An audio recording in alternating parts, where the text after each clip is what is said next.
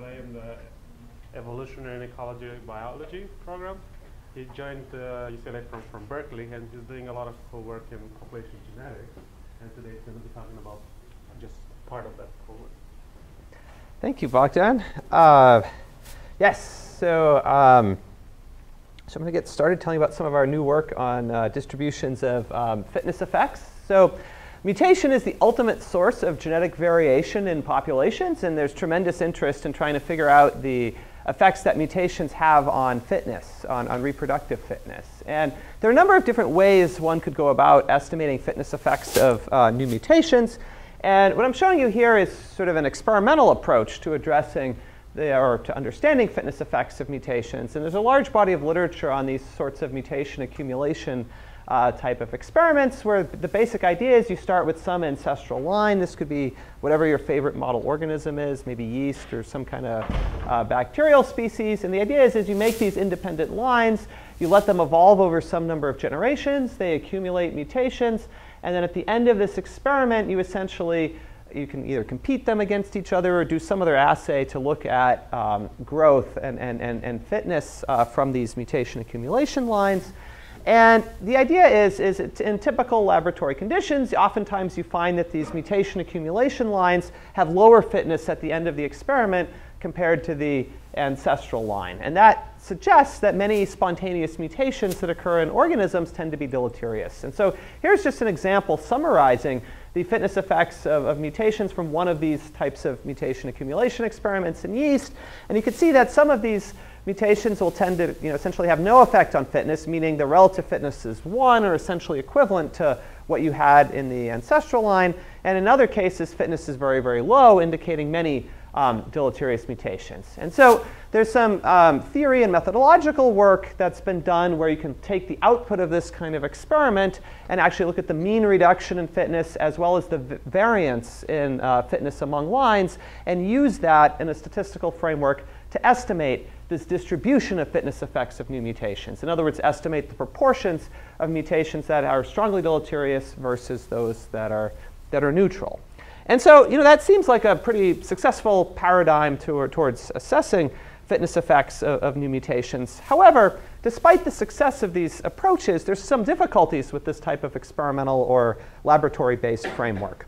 So one difficulty is that it's difficult to measure the effects on fitness of weakly deleterious mutations. In other words, the precision with which we can quantify fitness effects in these mutation accumulation lines is still a bit limited. And thus, we then can't assess the effects of weakly deleterious mutations on fitness. And so that's a big limitation.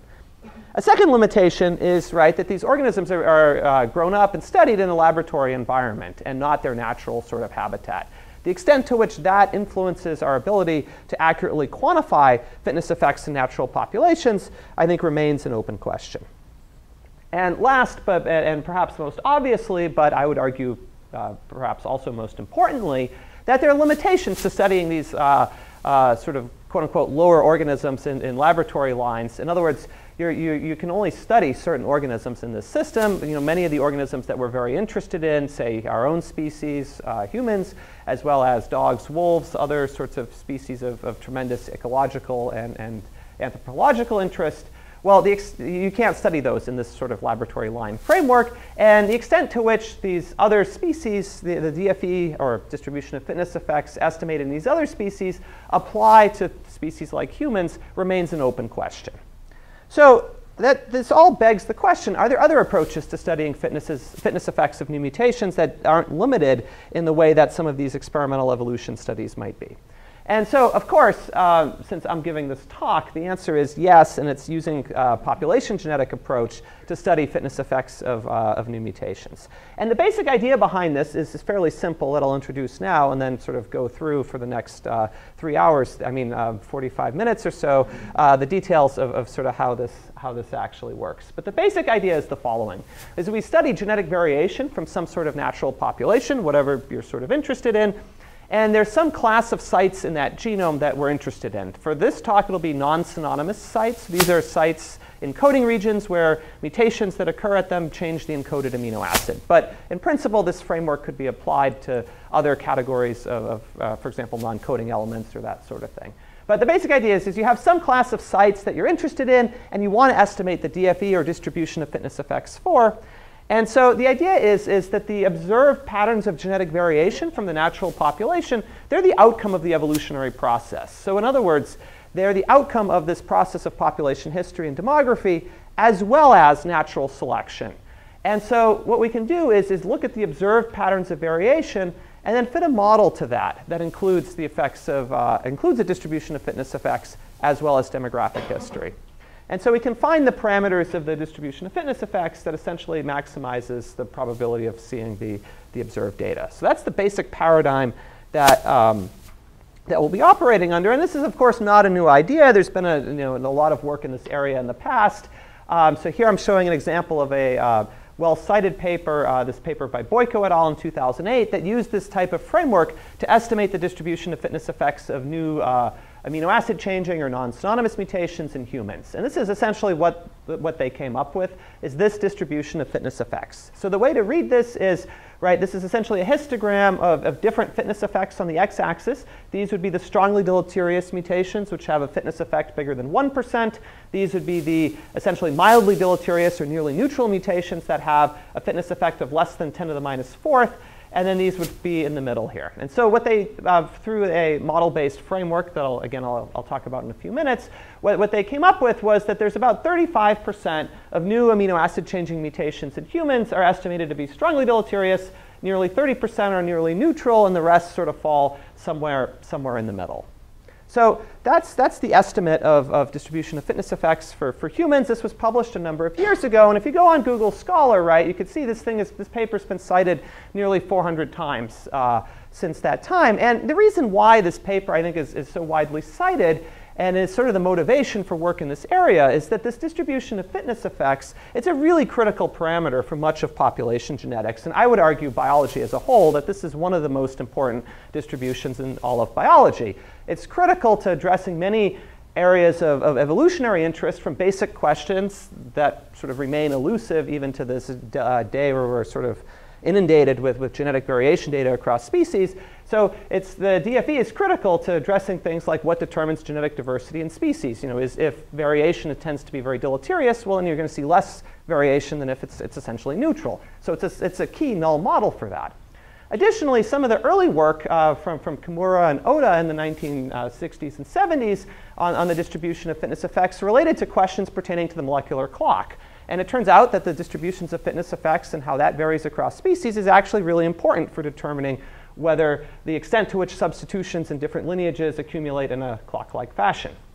Another theory about how recombination may have evolved was that its selection can more effectively purge deleterious mutations if you have lots of recombination. So the extent to which those models actually apply in different populations and how important they are, it's dependent on how many deleterious mutations are occurring in natural populations. Similarly, the amount of adaptive evolution is obviously a key question in all of population genetics. People are very interested in this.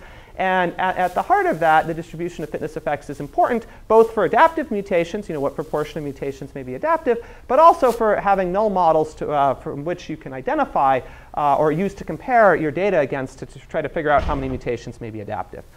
Lastly, the distribution of fitness effect is important for understanding and quantifying genetic differences in genetic load across populations. For those of you who were at my talk a couple weeks ago, where we looked at fitness effects in dogs and wolves and how demographic history may have affected that, right? Having accurate models of the distribution of fitness effects is really fundamental to being able to do that. But even if you don't like evolution at all, and I mean, hopefully you believe in it, but even if you don't find it interesting or important, there's actually a large part of medical genetics rests upon, I would say, having accurate estimates of the distribution of fitness effects. So for example, the extent to which a lot of the variation in common disease risk, whether that's due to rare mutations versus more common variants, right, that's in large part determined by, among other things, the distribution of fitness effects. And both as a consequence of that and for other reasons, that the optimal sort of strategies for finding genes implicated in disease risk and whether you should, the types of study design and the particular statistical models used in your rare variant association tests, many of those questions relate back indirectly or directly to the distribution of fitness effects. So it's a really fundamental parameter in much of I'd say, modern genetics. And so you might say, well, OK, we have this Poisso et al. Study. It's a quite solid paper. It's been well cited. So is this actually a solved question? And even for a species like humans, and we'll talk about other species in a few minutes, but like any study, right, and as well, Poisso et al. Made very substantial advances in this area. That study has a number of limitations, and not the least of which was that this was a study that was essentially ahead of its time, but it used this fairly old data set that, again, at the time was pretty big, but not by today's standards.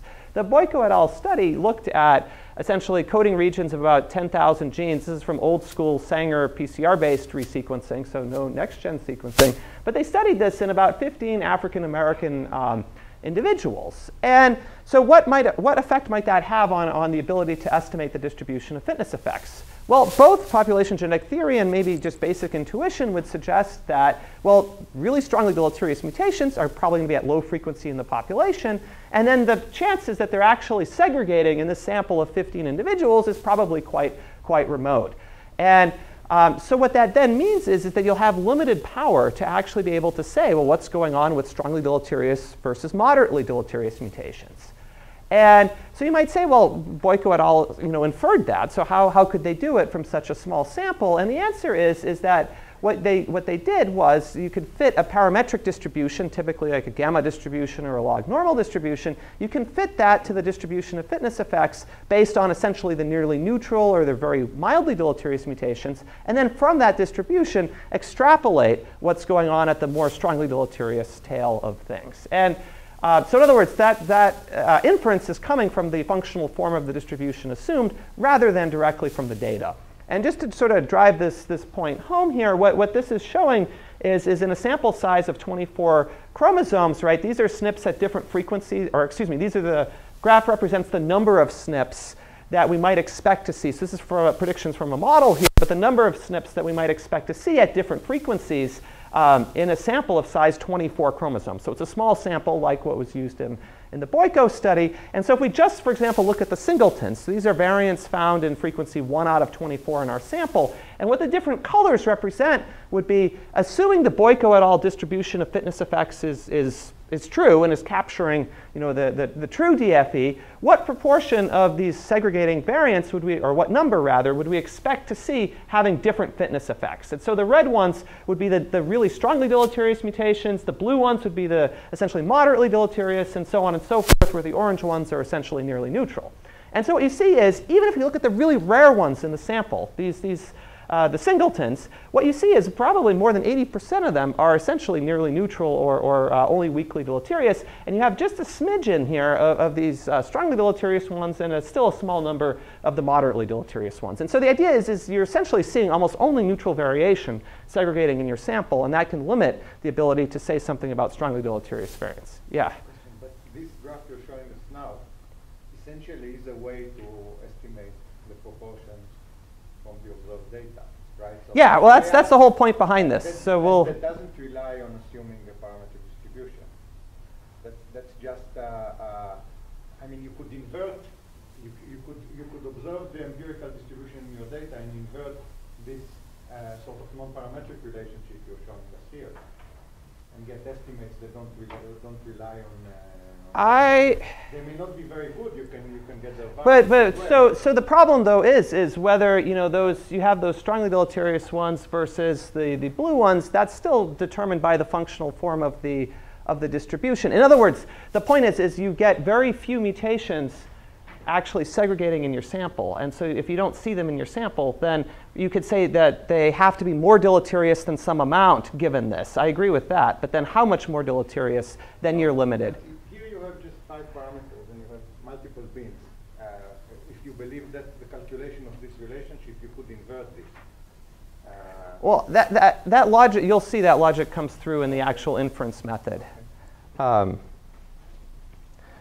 But since that time, there have been more there have been more deeper samples of individuals studied with more modern data sets. One example here is this paper by Lee et al. In 2010 that looked at exome sequencing data of 200 variants, or excuse me, 200 Danish exomes, and they also inferred a distribution of fitness effects. And their distribution of fitness effects is what's shown here in the blue bars. And compared to in red is the Poisso et al. Distribution we were just talking about. And then in green here is the distribution inferred from a different paper from Adam Airwalker. And what you can see here is you don't really need a statistical test of any sort to see that these distributions, in particular the Lee et al. One, is substantially different than the Poisso et al. One, where now nearly all of the mutations, nearly 80%, have these moderately deleterious, and you see virtually no strongly deleterious mutations in the data.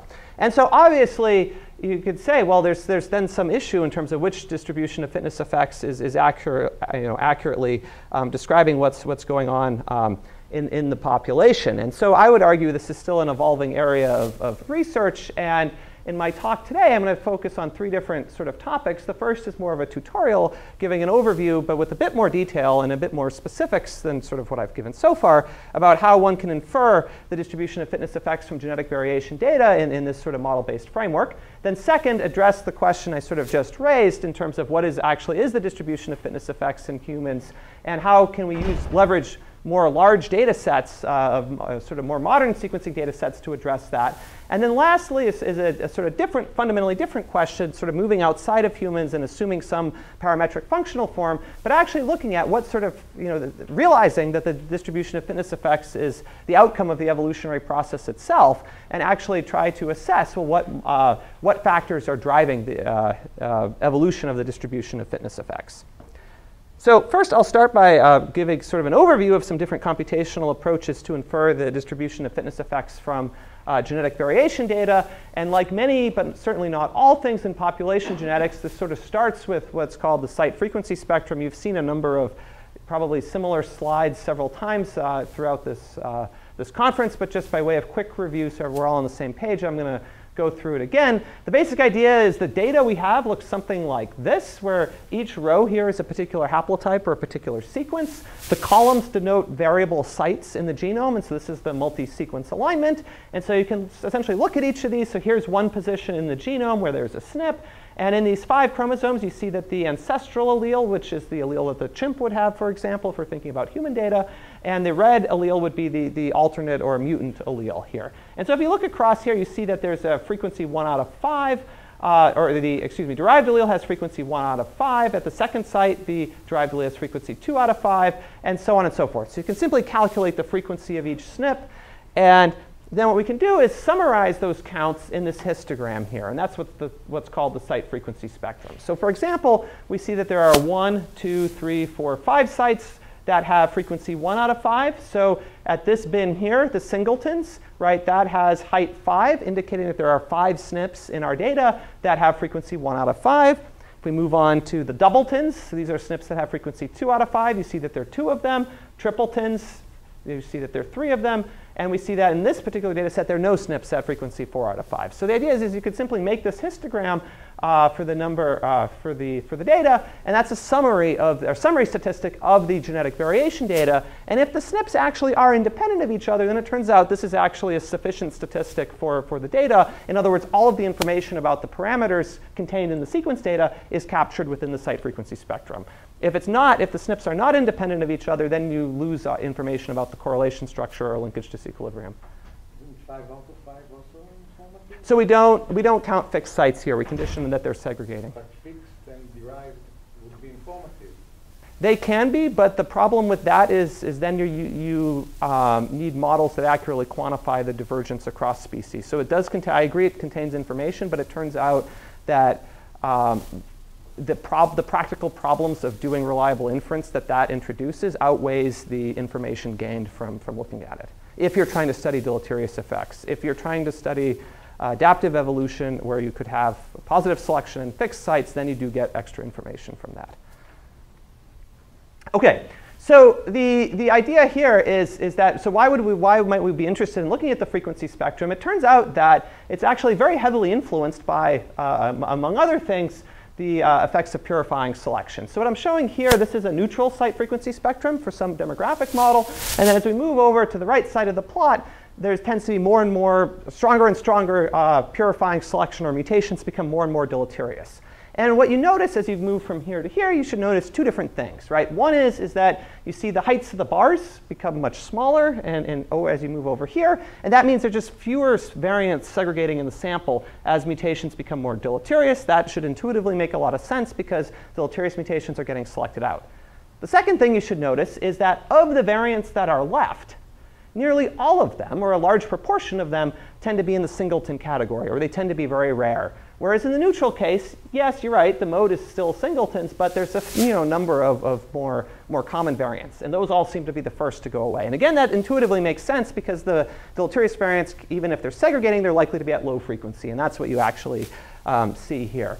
So there's information contained both in the number of SNPs in the frequency spectrum as well as in the curvature or the skew of the frequency spectrum here. And the idea is what these different frequency spectra look like. In other words, what the frequency spectrum looks like. It's determined by what we consider the strength of selection, which is at little s, the selection coefficient that we've been talking about, as well as the population size, because that influences the amount of genetic drift that also plays a role at shaping these frequency spectra. So the basic idea here is that when we have actual data, we could look, for example, at the genome-wide site frequency spectrum of a class of variants that we think could be neutrally evolving, for example, synonymous sites, and use that to gauge essentially or fit a demographic model that captures the demographic history and allows us to set a baseline standard for what we think neutral evolution would look like, and then look at the site frequency spectrum of a second category of sites, namely, say, the non-synonymous SNPs or the amino acid changing ones. And that's likely to be a mixture of these different frequency spectra with some neutral ones and some mildly deleterious and some strongly deleterious variants. And so it's a mixture of all of them together. And then we can essentially try to use this to infer parameters in some type of distribution of fitness effects. So in order for that conceptual framework to actually work in practice, we need sort of at least two things. So first, we need a way to generate the expected site frequency spectrum in a sample, which I'm going to call this E for expected value and Xi as the number of SNPs at frequency I in our sample. So we need a way to come up with that for a given model of demography and selection, or DFE. And the second thing that we need is a way to actually assess the fit of this frequency spectrum from the model to our actual observed data. So those are the two ingredients that we need. And the approach that we're going to use to address this is what's essentially captured in this Poisson random field model. And it works something like this. The basic idea is that it's a model of evolution that each generation you have a Poisson number of mutations enter the population with rate theta over 2. So theta here is your typical theta in population genetics, 4n mu. It's the population scaled mutation rate. So you get theta over 2 mutations enter the population each generation. They're all assumed to be independent of each other. That's a key feature here. And the idea is each of these mutations, which is symbolized here by a single curve, each of them follows a Wright-Fisher model of evolution. And that means that they change in frequency from generation to generation, as you see here, essentially following deterministically by natural selection and stochastically by genetic drift. So Sriram and Amelia gave introductions to the Wright-Fisher model. That process is applying here on each site individually. And the idea is now we have a ton of these undergoing evolution, and all independently of each other. And so the idea is why would you want to do it this way? Well, so you can write down some elegant theory for what you actually would expect to see. And so I'll walk you through sort of how this works. This is the thing we want to find here from the model, right? The expected number of SNPs at frequency I in our sample. This is what we want to find as a function of a bunch of parameters here. So, or given the parameters. So this thing here I'm calling theta d. That we're saying is our model of demography. So theta can be like a vector of demographic parameters. So these can be like population size changes, whatever you want. And this theta DFE, that's our distribution of fitness effects. So if we assume a gamma distribution, right, these would be the shape and scale parameters. It could be, it could be a number of bins for like an arbitrary distribution of fitness effects. It's whatever we want it to be. We'll keep it general right now. So this is saying So what we can write down is the expected number of SNPs given essentially the model that includes both demography and selection. And so that's going to be a function of all of this stuff. And I'll walk you through what the different pieces are, because each one of them contains some meaning about what we're doing here. So this first part here that I'm showing in purple, this is essentially the distribution of gamma. So gamma here is the 2NS. It's the population scaled selection coefficient. So essentially, this is a particular value or particular selection coefficient given the distribution of fitness effects. So in other words, this is essentially just looking at essentially like if you want to think about a parametric distribution, this could be like a gamma distribution or a log normal distribution here. And the idea is we're going to essentially numerically integrate over this distribution of fitness effects. And I'll tell you a bit more about how we do that more specifically in a few slides. But the basic idea is we can say, OK, we have this distribution of selection coefficients. Let's take one of those, denoted here by the gamma. And then let's go over to the second part. So what this is saying this is the probability of having some allele frequency in the population, x, given the demographic model, whatever that is, and the selection coefficient. So just a single selection coefficient and a demographic model. What's the probability that you see really rare variants, more common variants, et cetera, in the population? And the way that this is typically calculated is by, you could simulate this. Under the Wright-Fisher model, one could simulate this, but that's, unless you have a ton of computing power, it's really not practical. And so what's typically done is this is approximated with diffusion equations to continuously model the allele frequency change over time. And for constant population size, there's actually some closed form solutions for this. But for changing population sizes and more complicated tomography, there's typically a numerical solution to the diffusion equation that gets this probability distribution here. So that's the population allele frequency x. But keep in mind, what are we interested in? We're interested in the frequency in our sample, frequency I, in our sample from the population. So what we then do is say, OK, well, add in a binomial sampling step here. Given the allele frequency in the population x, it's simple binomial sample or binomial probability to get us to count I. And then we integrate over the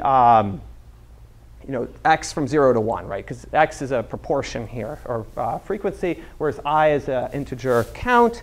And lastly, we have just the expected number of mutations entering the population every generation, right? So this is a way we can sort of compute this in a fancy way. Again, if you wanted, you could actually simulate this forward in time if you had infinite computing power. So these are all, the fancy stuff is just really tricks to be able to compute this in an efficient way. Y is the gamma? Yeah, y is the gamma distribution. So the idea here is, it turns out there's some nice, this can also be used for, yeah, Shriram.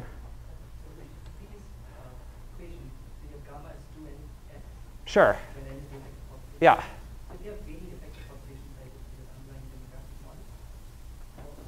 You could scale it as the ancestral or the current. It's sort of up to you because you're including that change in size in the model. So the idea is when you actually fit it, right, you get some fit that's then arbitrarily scaled, and you choose how to separate out n from s based on the population size later.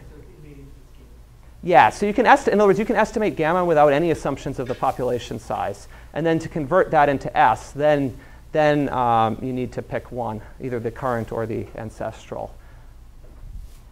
So it turns out that each entry then of the site frequency spectrum will follow a Poisson distribution with rate equal to what we just went over on the previous slide.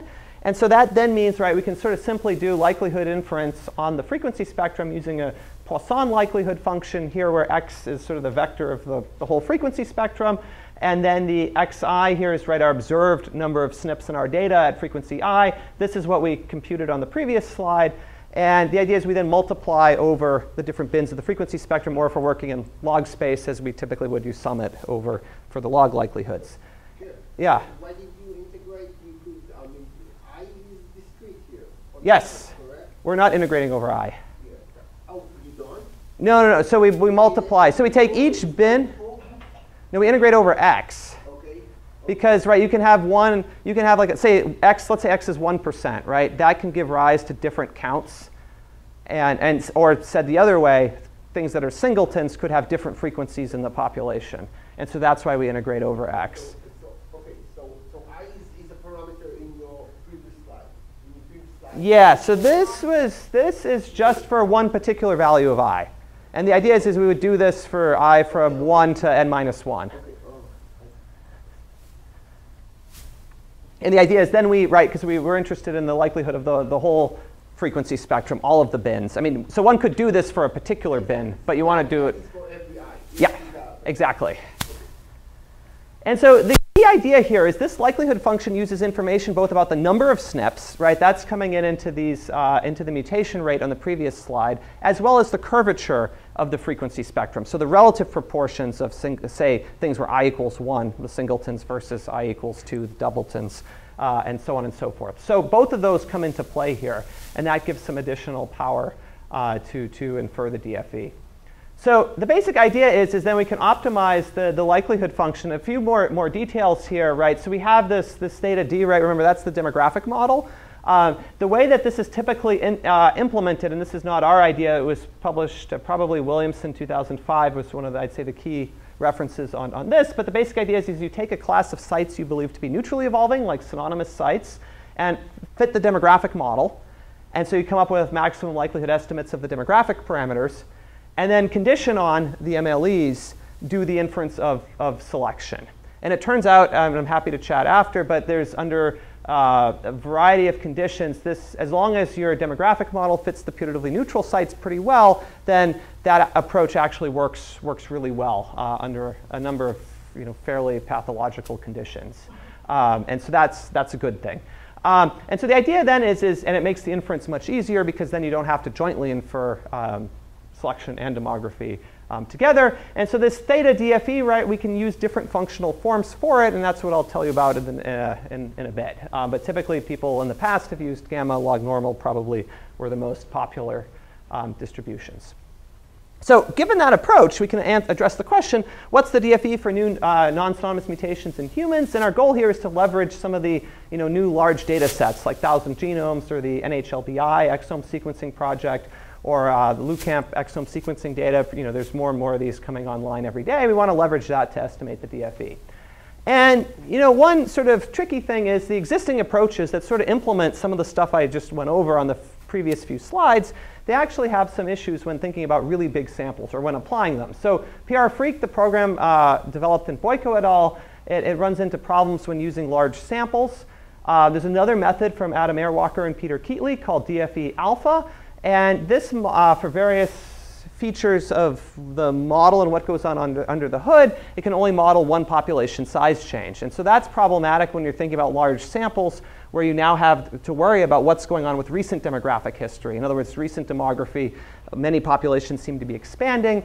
And for this type of complex non-equilibrium demography, DFE alpha can't really handle it. Another program called DADDY from Ryan Gutenkunst, that can handle large samples, which is great. But the standard implementation, and I will say a few more words about this in a second, it can really only generate the site frequency spectrum for a single value of gamma or 2NS efficiently. And so that provides some, or has some limitations when thinking about trying to estimate stuff for or parameters of a DFE. And so our solution to this was to develop a series of Python modules for a package that we call FitDaddy. And this, as I'll explain in a few minutes, how we can integrate over a distribution of fitness effects fairly efficiently. We include many different DFEs, including some mixture distributions and arbitrary point mass. There's some tricks for optimizing some of these mixture distributions. And there's also some computational speedups by leveraging computing things on multiple processors. So this is the work of Bernard Kim, a graduate student in my group, who largely developed this. And though we named the program FitDaddy, it's not meant to be named after Bernard. So what's the main speed up here in FitDaddy compared to Daddy? So the basic idea is the initial implementation of Daddy uses the following approach. So if you imagine we have some distribution of fitness effects we want to optimize. So let's say a gamma distribution, for example. And we start with some parameters, shape and scale of the gamma distribution.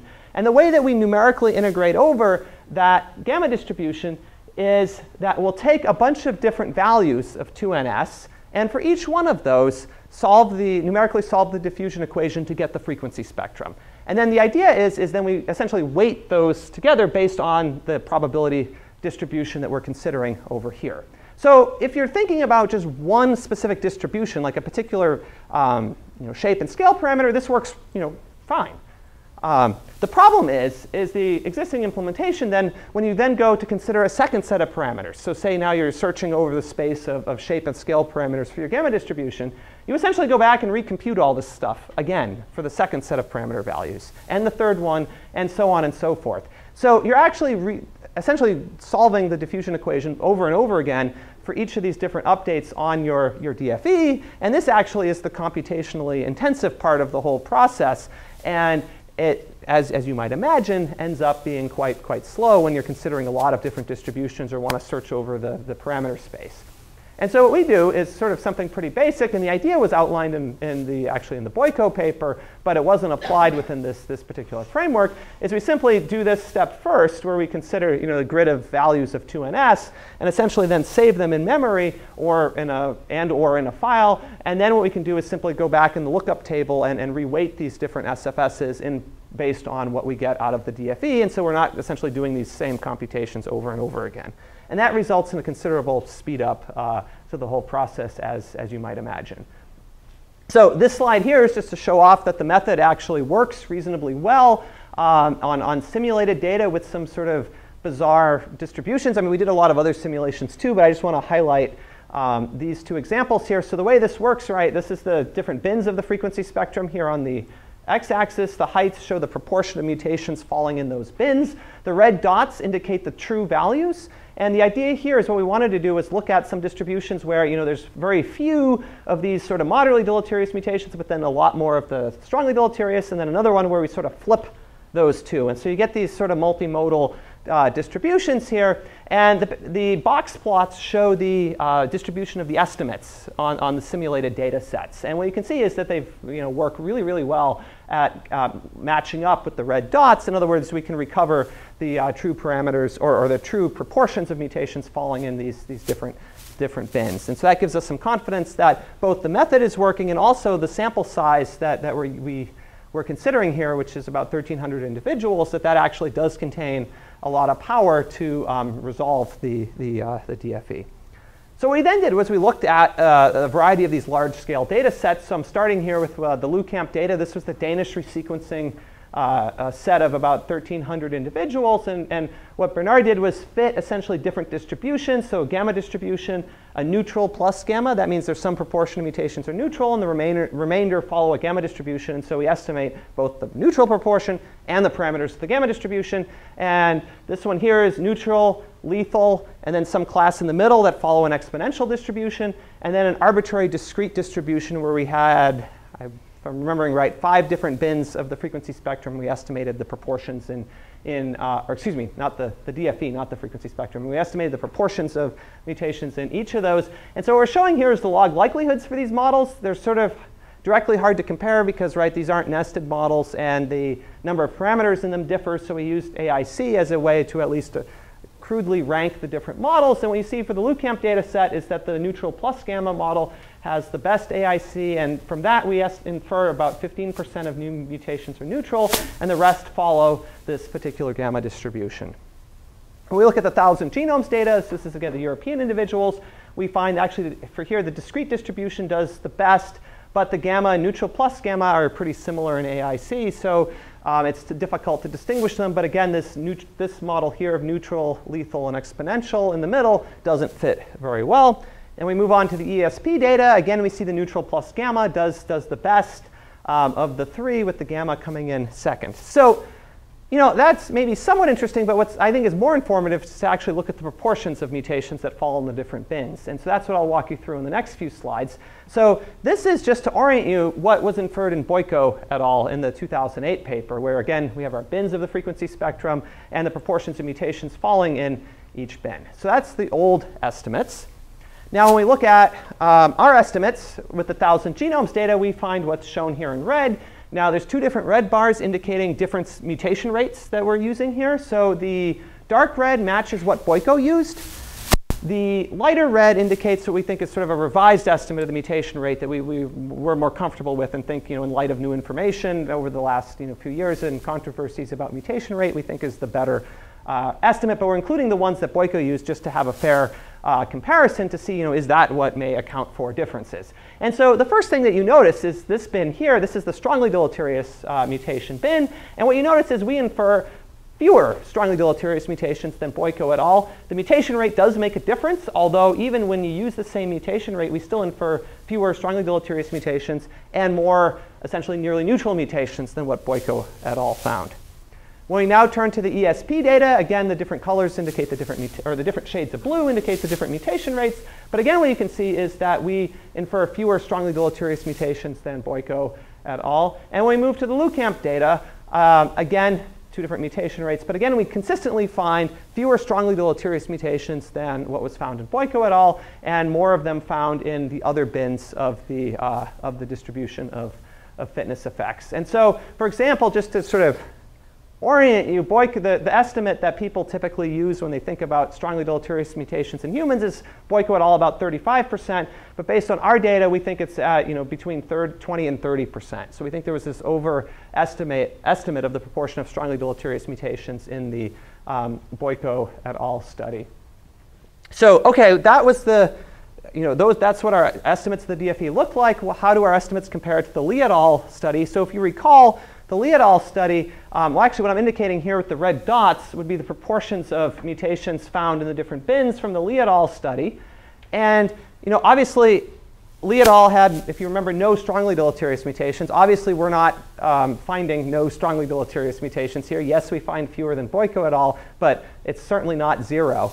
And we're not finding 80% in this bin over here. So you might, on the face of it, our estimates do not seem, they seem to differ from Lee et al. But you might say, well, maybe there's a problem with our inference scheme, and under the Lee et al. Distribution, we can't actually infer that. And so what we did was simulate actually under the Lee et al. Distribution, shown here in red, and then say, well, can we recover the Lee et al. DFE if that's the true DFE? And the box plots here indicate that yes, in fact, we actually can recover the Lee et al. DFE if, in fact, there really are a ton of these moderately deleterious mutations. We'd be able to estimate that with our framework. So it suggests, in fact, that it's not a feature of our method that explains why our estimates differ from those of Lee et al. So in summary, for this part of my talk, across the 3 different data sets, we find the neutral plus gamma distribution best fits. We predict fewer strongly deleterious mutations than in Poisso et al. Our DFEs differ from those at Lee et al. There could be any number of reasons relating to it, but Lee et al., I think the 2 sort of most important ones are that Lee et al. Considered more common variants, those greater than a few percent, because of issues with next generation sequencing data in 2009 in the earlier days. You couldn't reliably estimate what was going on with the rarer variants, and so they reasonably so considered variants that had a few percent frequency in the population. And they also, their method of inference considered only the curvature of the frequency spectrum and didn't use information about the monomorphic sites. And that actually does convey a fair bit of information here, and that could limit some of the power as well. So in our view, these new estimates of the DFE should be more reliable for either evolutionary or medical genetic inferences. And we're in the process of we want people to use these estimates, and so we're in the process of making parameter files for the sort of commonly used forward simulation programs, so that that won't be a impediment to using these new estimates. And so we're going to be making those available as soon as we finish it.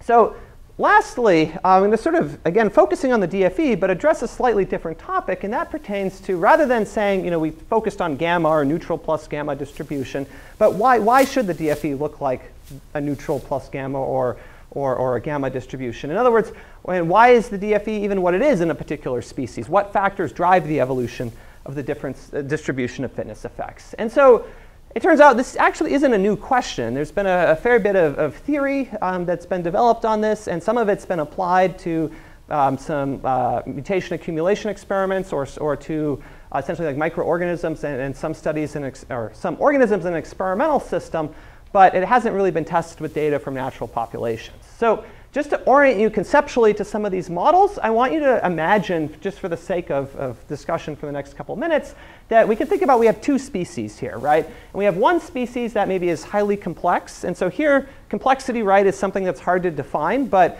as an operational definition for our discussion today, we might think about it as like number of protein-protein interactions, or perhaps a multicellular organism versus, say, yeast, that sort of thing. And so let's imagine this one species is highly complex and has a small population size. So we could think like humans, and compared to other species, tend to, we can say, fit that bill: small population size and high complexity.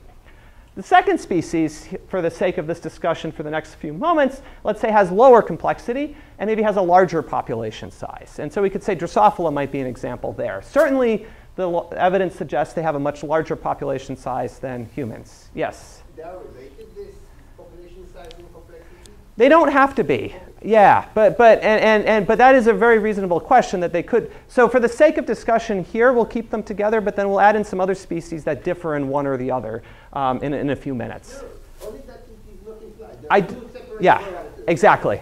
Yeah, exactly. So you can imagine, right, there's a few different models about how fitness effects could be the same or different between these species with these properties. So probably the most basic null model would be, well, protein function determines what fitness effects are. And so if a protein is really important, right, it'll be more conserved. It'll be under strong purifying selection. It'll have, be mutations in it will be really deleterious.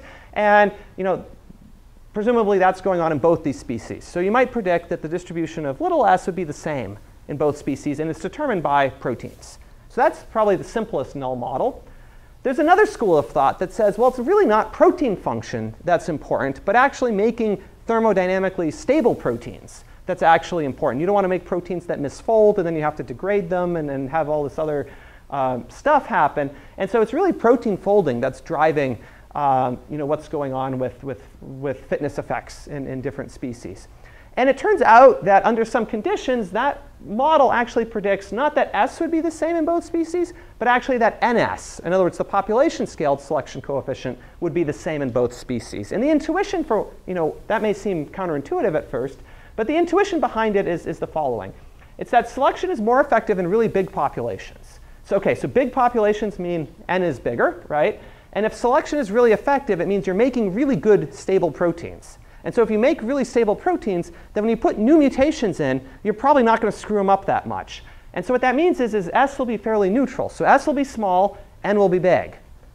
But then in the other species, right, where you have small population size, well, N is smaller. That's sort of the obvious half.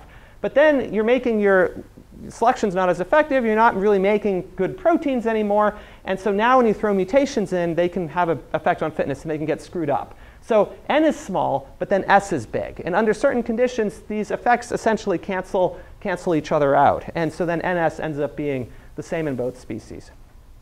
A third model that was, I would say, pioneered by, well, certainly suggested by Kimura and has been sort of seen in other, or postulated in other arenas, is that more complex species ought to have more neutral mutations, and less complex species would have more strongly deleterious mutations, simply because, right, the more complex species, you've got mechanisms to buffer out the effects of deleterious mutations, or you can compensate for them, or you have other sorts of things going on. And so you'd predict more deleterious mutations in the less complex species. And lastly is a model called Fisher's geometric model, which I'll explain the details of in a few minutes. But for now, the key idea here is that it's kind of the opposite of the mutational robustness prediction. And that is that more complex species will tend to have more deleterious mutations or have a more deleterious strength of selection on average. And the key intuition there is okay, you have a complicated thing.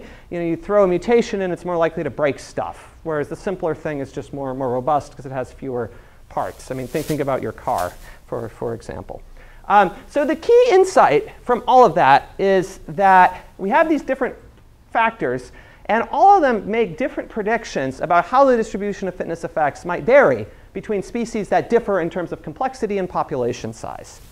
And so the idea is well, we can then compare the DFE between species that differ in terms of complexity and population size using data, polymorphism data from natural populations, to try to tease apart which of those factors is actually best describing what's going on in the DFE across multiple natural populations of different species. And so this is work that was done by Christian Huber, postdoc in my group. And so what we started with was comparing the distribution of fitness effects between humans and Drosophila. And so I'm showing you here sort of our main results, where So here's inferring, so we started by inferring a gamma distribution. We looked at other distributions as well, but I don't have time to sort of go into all those details. But the basic idea is so these are our two parameters of the gamma distribution. And for humans, this is what we infer. In Drosophila, this is what we infer. The key idea here is, or one important point is, we're thinking here in terms of the scale parameters in terms of s, little s, not the population scaled selection coefficient. And so, right, if you, under the assumption that variants in both species are independent of each other, which is in this case fairly reasonable because these are, very long diverged, right, we can come up with a combined log likelihood of the data under a full model where each species has its own DFE. We can then look at a restricted model where we constrain the DFE to be the same in both species and then infer what would the parameters of that DFE be if they're constrained in both species.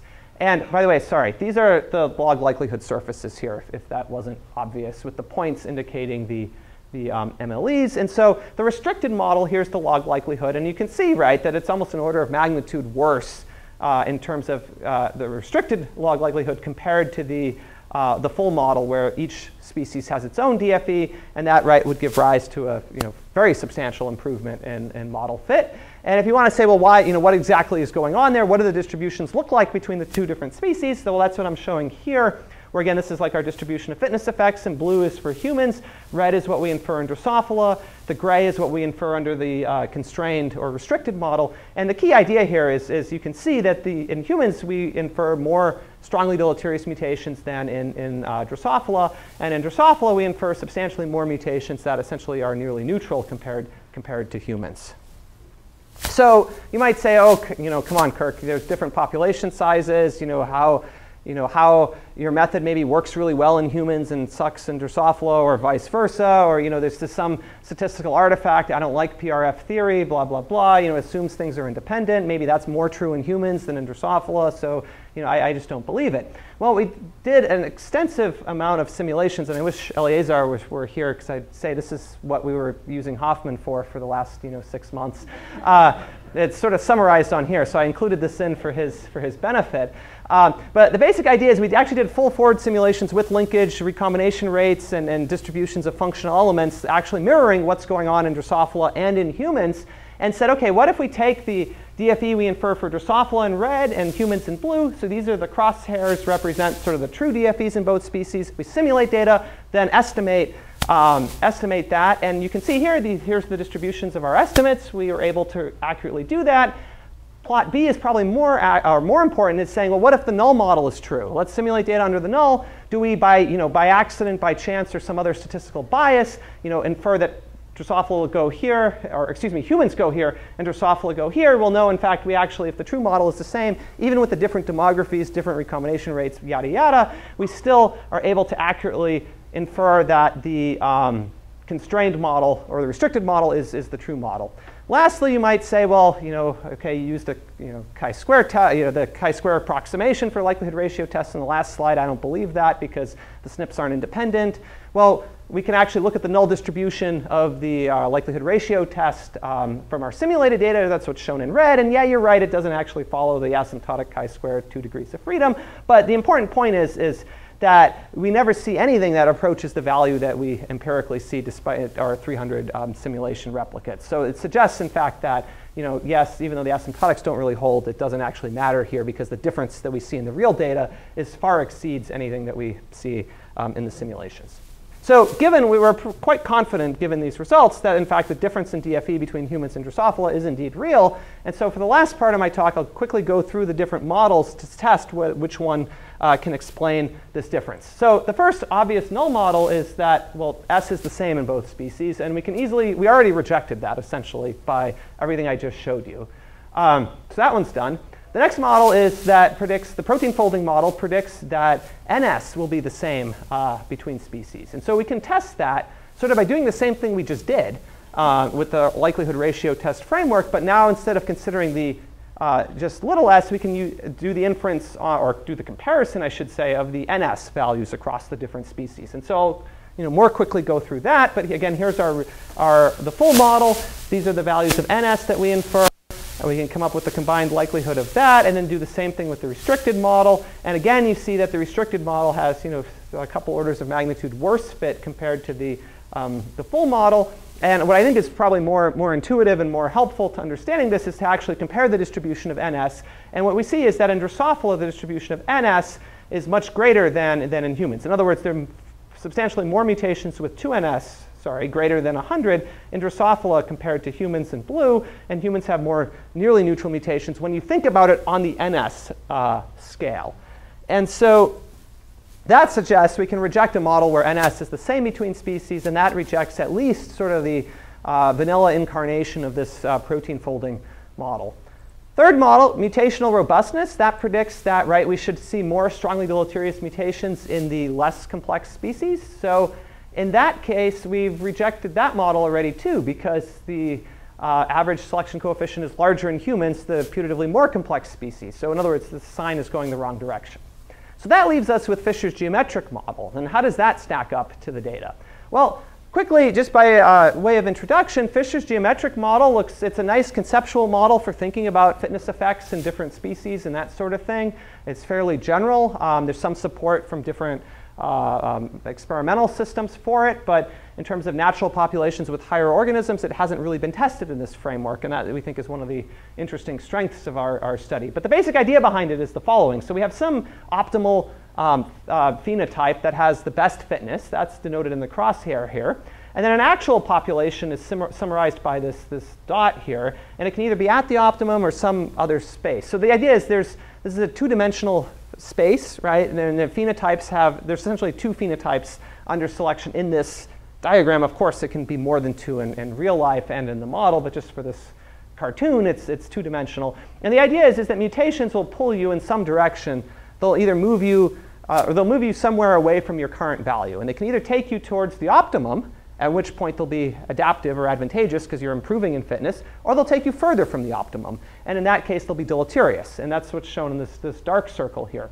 And so it turns out that this model actually has some nice theory that was largely published in these two papers, among others, but that actually allows this conceptual model to make predictions about what the distribution of fitness effects of mutations might look like. And keep in mind, that's the thing we're interested in measuring from our data. And so there's actually some theory that directly ties this conceptual thing to what you might see in terms of distributions of fitness effects. And some of this is a bit elegant in that the way that the theory postulates is that the distribution of fitness effects from Fisher's geometric model is largely determined by what they consider complexity and pleiotropy. So complexity would be the number of traits or phenotypes under selection, and the pleiotropy is the number of, essentially the number of phenotypes affected by a mutation. And so the idea is this theory then allows us to make some conceptual predictions about what we might expect the distributions of fitness effects to look like, or things we can test with our data. And that's what I'll tell you about for the last part of the talk here. So the first prediction is that more complex organisms should have more deleterious mutations than less complex organisms. So we've already tested this in terms of the human and Drosophila comparison. That sort of was the main result I started with, and that was that humans have more strongly deleterious mutations compared to Drosophila. That supports what we find. But you might say, well, there's other differences between humans and Drosophila, so what about other species? And a reviewer of this paper sort of asked us that. And so Christian went back and did a fair bit of work and actually also looked at yeast and mice and sort of found polymorphism data from those species and applied the same approach and I'll spare all the details of it. But basically, what this graph here shows is for these different species arranged in order of complexity. So maybe you don't think humans are more complex than flies, but they're certainly more complex than yeast. I hope we can all agree on that at least.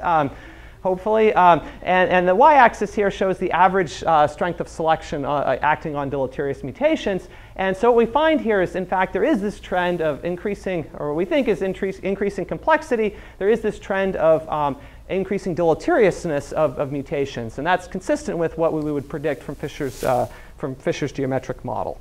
So that's the first prediction. That holds up in our data. The second prediction has to do with pleiotropy. And that is that less pleiotropic mutations, in other words, over here, will have a more strongly skewed distribution of fitness effects. In other words, less pleiotropic mutations have a bigger variance in terms of their fitness effects. That comes out from the model compared to more pleiotropic genes. And So you might say measuring pleiotropy, right, is a bit difficult.